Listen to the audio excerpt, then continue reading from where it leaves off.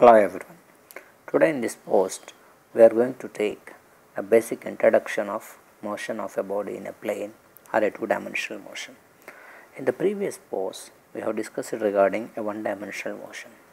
Let us try to identify what do you mean by one-dimensional motion. Let us consider a horizontal floor. For example, we have a body on the horizontal floor.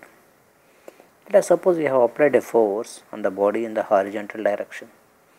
Then it is going to move along x-axis. So this is nothing but a one-dimensional motion.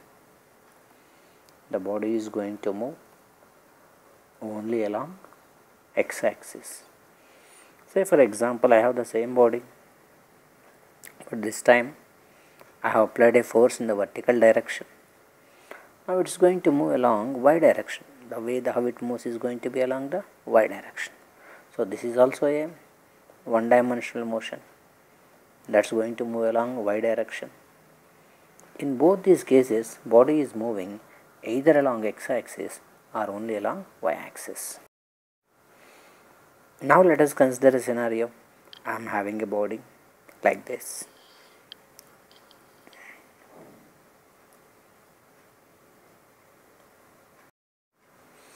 I am now applying a force or throwing the body like this with the initial velocity u.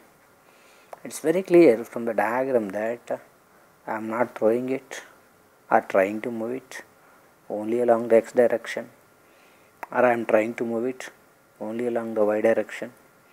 I have applied a force, I have given a velocity u, initial velocity, in such a way that is in between x-axis as well as y-axis.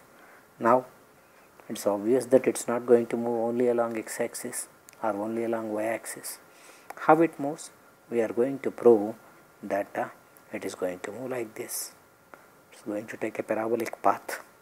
Of course, we are going to prove it. Right now I am just saying, but we are going to prove that it's going to take a parabolic path. Okay, whether the path is parabolic or not, first of all it is moving some displacement. It's going to have some displacement along x direction.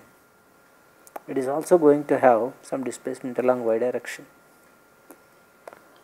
Say if it is moving along x direction and y direction, it is possible only when it is having certain velocities along x direction and y direction. This so-called u, that initial velocity u, now can be resolved into components. How can I resolve? Because it's a vector, I can resolve this component as x component ux. Because it's an adjacent component, it will become u cos theta.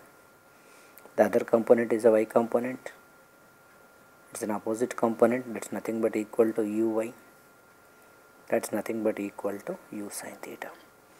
The body is getting displaced along x direction and y direction because it's simultaneously having velocity both along x-axis and y-axis. So I want to say initial velocity of a vector u bar is some x component along y-axis, x-axis, and some y component uy along y-axis. It's nothing but equal to j cap. To say it's along y-axis, I am showing with the j cap. So I can further represent this u bar as ux is nothing but u cos theta I cap, as well as uy is u sin theta j cap. So it's having velocities both along x-axis as well as y-axis.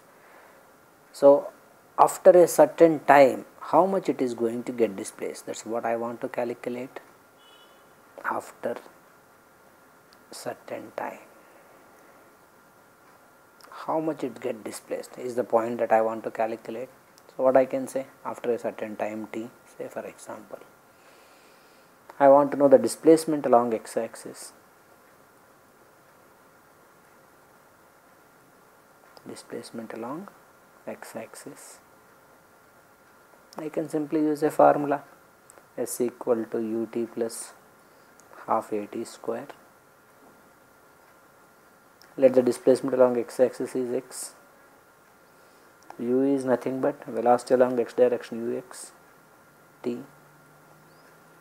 The only acceleration acting in the scenario is acceleration due to gravity. But the gravity cannot act along the x direction. Gravity on any body always acts along the y direction. half gt square. So x is nothing but equal to u cos theta into t.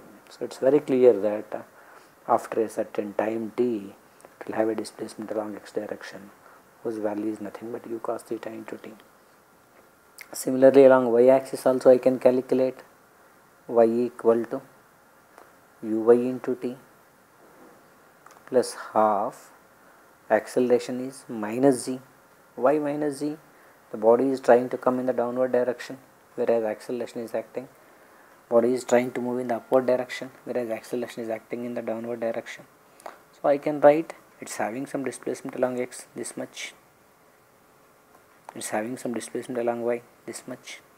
I can write that uy formula, u sin theta into t minus half gt square. This kind of a motion is called something like a two-dimensional motion. Simply mean to tell you that it is going to move simultaneously along x-axis as well as a y-axis. It is possible when you have thrown a body with an angle other than 0 and 90.